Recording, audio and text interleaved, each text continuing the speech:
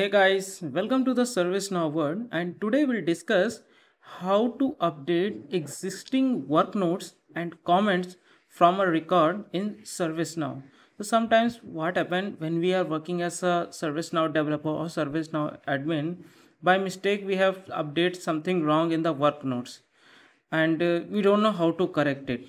So how we'll do that, how to correct that we'll see today. So for demo purpose, I'll take one incident record and there will update some wrong work notes, and then after that I'll correct it out.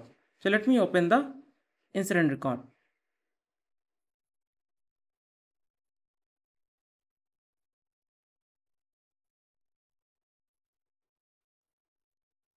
So here I have opened the incident list. So let me open this incident record.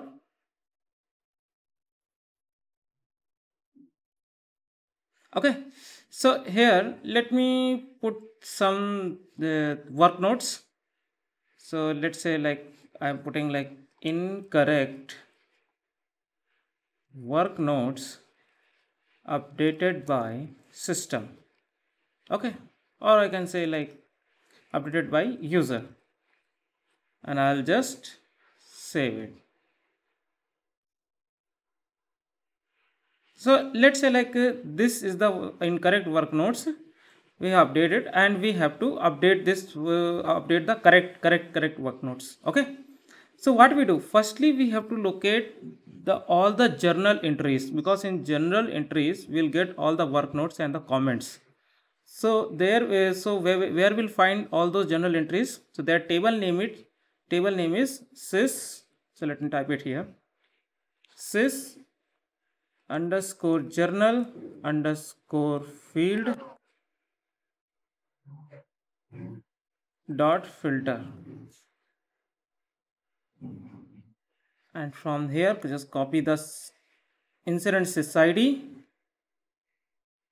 and in filter just put element id. In element id put the incident sys id and run it. You will find all the work notes and comments here. So since you have seen the all are the work notes only, so that's why you're seeing the element is work notes, right? And which one we have to update it? So we have to update this one, incorrect work notes updated by user. So let me update it something like correct work notes updated by me. Okay, and I'll just update it here. Once we done with that, if we refresh this incident form, we'll see that like still we are getting the incorrect work notes only. So we have to do next step. Next step is that we have to update their audit entry of this incident record. Okay, so for that we have to open it. So here in filter navigator we have to type sys underscore audit dot filter, and there also in filter icon select the document key, and here put the incident sys id. Okay, and then run it. Yes, so here if you see here, like you see that field name it work notes, and we have seen like we are getting this entry, and where we seeing the our work notes incorrect work notes updated by user. If you notice one thing, we have updated the journal entry, but still we are seeing like in audit entry we are seeing the old value only, right? So you have to just open this record.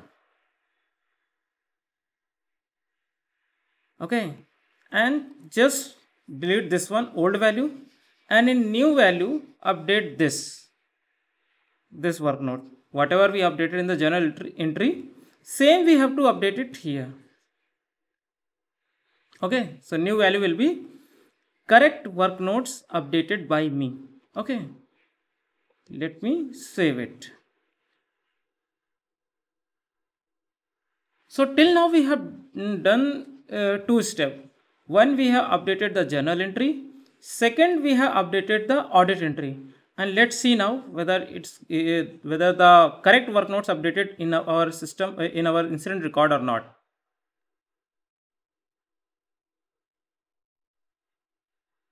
So if you see here, still we are showing the incorrect work notes updated by user.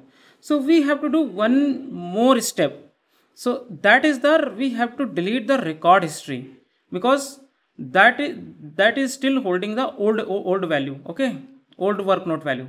So here we just go to the sys history underscore set dot filter, and there we have to select the id,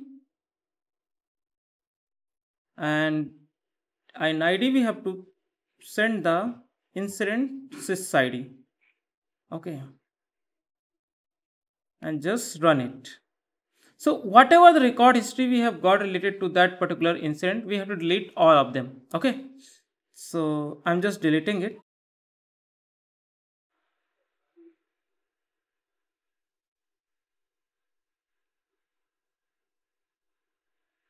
Once we delete it, so if you see here, we are still seeing the incorrect work notes, because I haven't refreshed the form after deleting the record history. If we refresh it, and you see that, right, the incorrect work note got updated, right? Now it's now you are seeing like correct work notes updated by me, right? So it's working, right? So what we have done, we have, firstly we have to update their journal entry, then we have to update the audit entry, and third we have to delete the record history. So why we are deleting the record history? Like once we delete the record history, and when when the user is refreshing the form, it will rebuild again by taking the data from the audit entry. Okay, whatever the audit and general entry. So if I refresh it, you see that it's created again. Okay, so it will create it with the updated data which we have put in the general entry and in the audit record. Okay, few things you have to, like when we are doing this thing in a production, I can say you have to remember, see, these are all kind of audit tables. Okay, so remember, when we are running any query, just be very cautious, because it may cause a performance issue. Okay, so these are the, so just take the appropriate approvals, then only you can perform. And my suggestion is that firstly, before doing in the production, firstly perform this these steps in a dev environment or a test environment for testing. So you have to be confident, like you can do in the prod environment as well. Okay, so I hope you got it, and if you still have any doubt, please write in the comment box. I'll respond it. Till that time, thank you. God bless you all.